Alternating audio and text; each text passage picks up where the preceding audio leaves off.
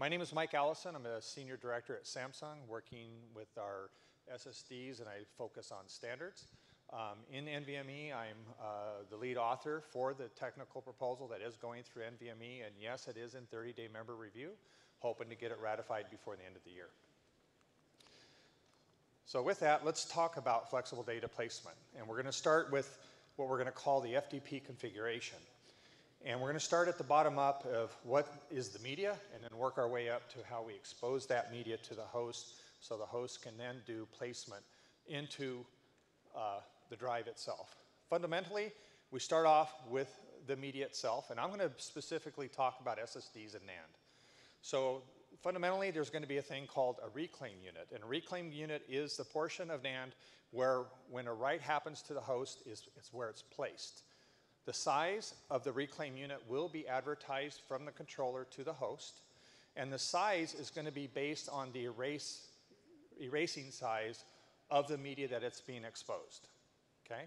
Now, a reclaim unit could be a single SSD NAND block, or it could be multiple of blocks. Earlier, they talked about a super block, and what a super block is you take a block from various dies, and you combine them together and manage them as one, and it's called a super block. So when you write a super block, you've written a block across all your dies, and when you erase it, you erase across all the dies. Okay? In the proposal, we're not telling them how to do the manipulation of media to the host. That's actually going to be exposed by the SSD to the host as to what a reclaim unit is, and there will be a negotiation between vendors and customers to define the needs. But the protocol will allow for that advertisement of what is supported by the drive. Now, the reclaim units can be grouped into things called reclaim groups. And reclaim groups is where the placement is going to happen. So a host can write to a reclaim unit within a reclaim group. The controller selects the reclaim units. The host gets to say, write it to this reclaim group. I'm going to go through an example of writes to show you how this all works. Now, reclaim groups could be one reclaim group where I have all the super blocks in each of the reclaim units, and so I have all the blocks across all the dies. It could be a reclaim group is per die, all the different blocks within there. The spec is not going to get into how we do the mapping. There's just a couple of examples of how you could do it. Then you have the resources that support doing the writes into the reclaim units, in which we're calling the reclaim unit handles. Each reclaim unit handle has a reference to a reclaim unit in each reclaim group. Okay, so, and it goes across all of them. The other thing is, in the development of this, we decided to encapsulate the whole entire FDP capability within one of the storage entities as an endurance group. So if you support FDP, you have to support an endurance group, and you can have multiple endurance groups. I'm going to talk about just one endurance group because FDP, as it is applied to each endurance group, is unique for each endurance group you support. So for example, if you created an NVM device that had two different media types, and you wanted to support FDP in those two media things, they could actually have different configurations that they support because it's different media, if you wanted to do that.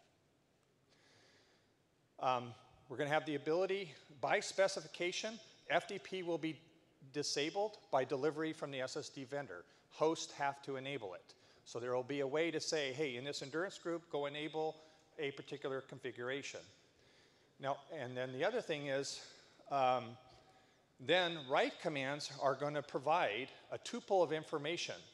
One is an identifier that identifies the reclaim unit handle that is targeted for the write and the reclaim group. And that tuple will get you down to the specific reclaim unit that's being referenced by that reclaim unit handle to actually perform the write. So that's fundamentally the basis of what's going on. So let's get into a couple of things. First of all is NVMe has namespaces. And how does a namespace map to this placement? And what we're doing is during namespace creation in the namespace management command, the host can specify a map. And that map is going to have a localization indexing into the reclaim unit identifiers that that namespace has access to. So a host has the ability to assign which reclaim unit handles or the resources used for writing to be allocated to a particular namespace. A reclaim unit handle can be dedicated to a single namespace or it can be shared, but that decision is based on the host. Now, one thing that you'll notice here is when Chris gave the earlier presentation and they said, hey, today when you write an SSD to different namespaces, they could actually be written into the same location on the same superblock and intermix the data. If you share a reclaim unit handle across two namespaces, you're saying you want that data mixed.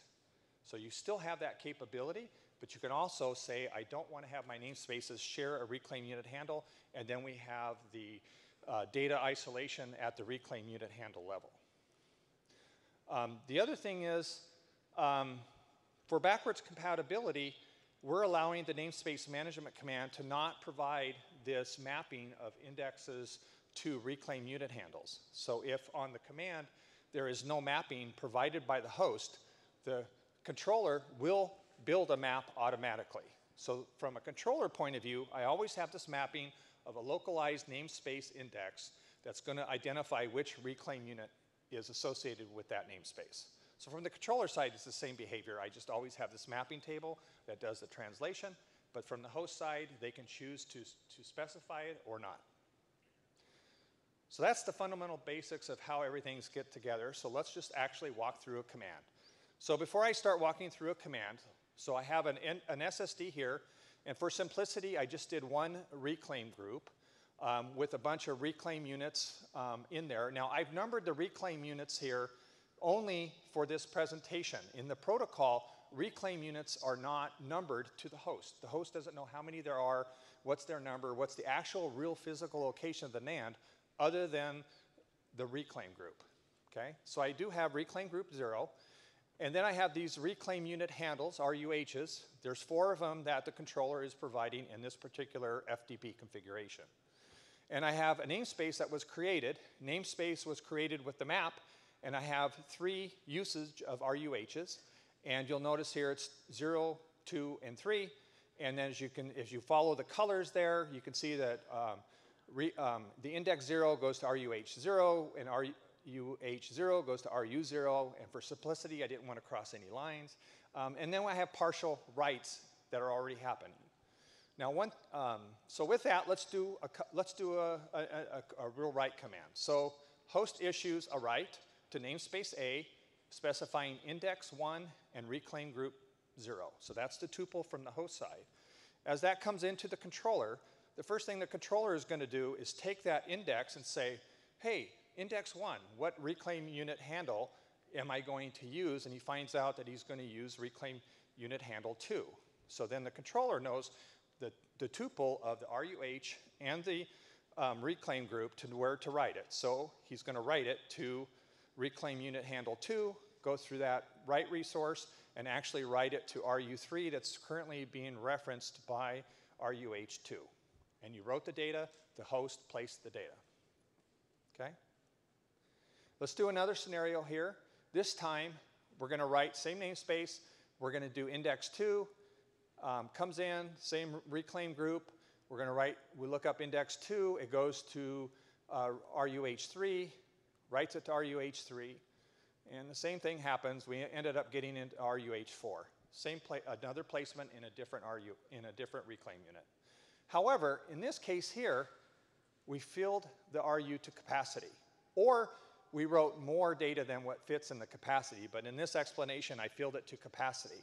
When that happens, the controller automatically says, hey, my RU is full. So I'm going to swap out the RU to a different RU, and now it's going to point to RU2, which is empty. That's automatic by the controller. The host can just keep writing to a particular RUH, or a particular localized index, and the automation of going from one reclaim unit to the next to keep the writes going forward automatically happen. Now, we wanted to also be backwards compatible. What if I take a drive that supports FDP and I plug it into a server that doesn't support FDP? We wanted to be backwards compatible as well. So we have this case here where now a host is going to write, and it's not going to specify an index or an RG. It's just a normal write that you're doing today with NVMe 2.0. When that happens, comes into the controller, now the controller doesn't have the tuple. But what we're going to do is we force entry 0 to be the default used for the write. So the tuple, at least in terms of the RUH, is known. And we're allowing the controller to select the reclaim group of where that write occurs. And the reason we do that is so they can distribute the writes and do the endurance across all the media that's on there. And so with that then, the write will come in, he'll know that go to reclaim group RUH0 and write it to RUH0. So fundamentally, that's the basics of how we do the placement. Now, so for my final slide, I want to cover a couple things. I'm not giving you all of the details of the technical proposal because it's in process. But the biggest thing I want to say is the host does get to do the placement into the reclaim units. But it's up to the host to manage which LBAs written to which reclaim unit. And if they want to remove GC from the drive, they need to take care of that data before the controller does do any garbage collection. So by default, the SSDs will protect the data if they have to, but if the host intervenes and gets rid of the data before the SSD takes care of it, then you can reduce your WAF. We're also adding some additional stuff. One is you can reach statistics on the actual WAF that's happening within that endurance group, so if you have multiple endurance groups. And we also are allowing the host to say, hey, I want you to align to new reclaim units. I want to go to a fresh reclaim unit because I want to start managing at a particular point. So there's going to be a new IO command that comes in that says, hey, take all your reclaim units and move them to a particular new RU reclaim unit. I get mixed with all the acronyms going on here. The other thing is, if a host is trying to take advantage of FTP to reduce WAF, they have to manage the rules.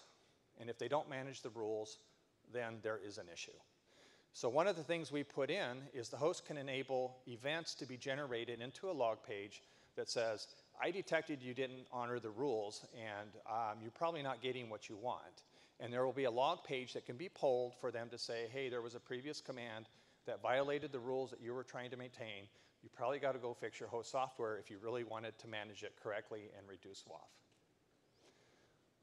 As I stated before, it's fully backwards compatible, both with the namespace management command and with all of the write commands that are available to write to the SSD. So with that, there is a call to action. This is in development. If you are an NVMe member, please read the spec. It's out there for member review. Please send me feedback.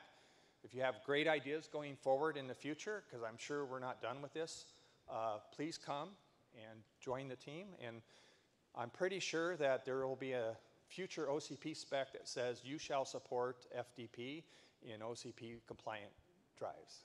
So with that, any questions? There's got to be a ton. I'm not that good. Yes? When you do the resource group. Yeah, can you go to the mic, please? So when you allocate the group, do you carve out like a certain section of LBAs within the SSD and apply that to the namespace and the group to get those writes going there? So when a write comes in, an LBA, the write still has the LBA where it's going to be written, and there is going to be a new directive in the write command that says where to place it. So the namespace can be written to any reclaim group in the endurance group, okay? So even within, excuse me. So a host could say, I want to write all this namespace to just one reclaim group, or it could say, I want to go across all of them to get the endurance going across for that namespace. But it's always under the host control. From a controller point of view, I get a write command, I look it up, the placement, and I place it there. And if they want to do the distribution across all the reclaim groups, that's up to the host. Okay, good question. Any other questions? Well, with that, thank you.